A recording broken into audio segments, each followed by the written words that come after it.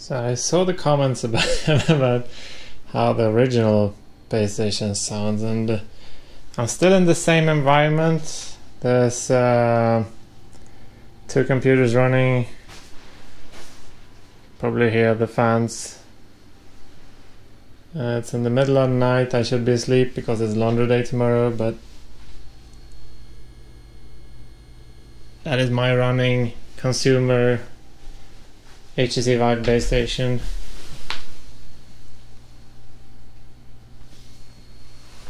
And they're running. You can see the green LED. They have sync. Both of them are up. The bottom one is the master station, which makes this one turn on. And you can see maybe you can see the flash array. This is the first generation of the consumer version, so it's not the 9 LEDs, but a whole bunch.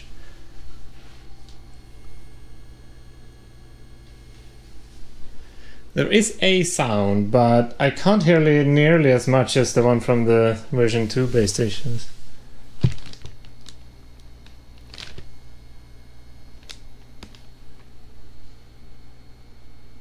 I think it's less high pitch, so I guess that's lower pitch. Yeah. I can actually, maybe I can turn these off. And let's have the other ones on remote switches. Let's turn them on, just for reference in the same video. See if I can do this. There's no button on the IKEA ones. I need to do it manually.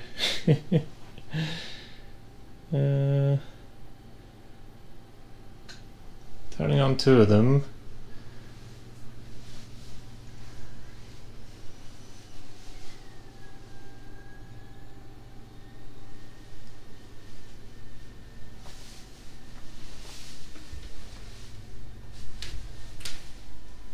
I can hear them from the middle of the room. From over here.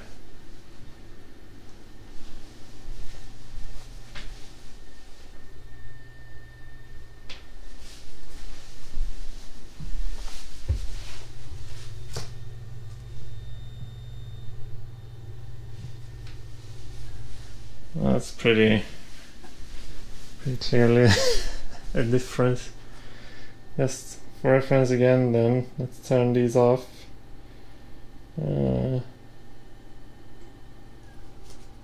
we go. Let's turn these on again.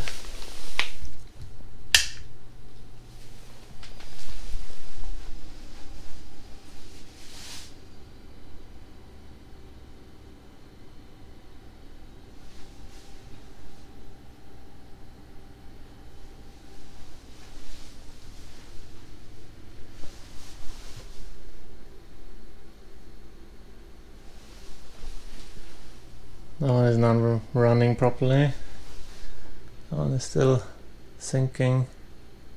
There we go. And maybe the older base stations are more similar to the fan noise of the computers, so it drowns out in the same environment. It's possible. I'll have to turn off all my machines to make that judgment. But yeah, this is a practical test of the base station noise, and I should really get to bed now. Okay, that's it. Bye bye.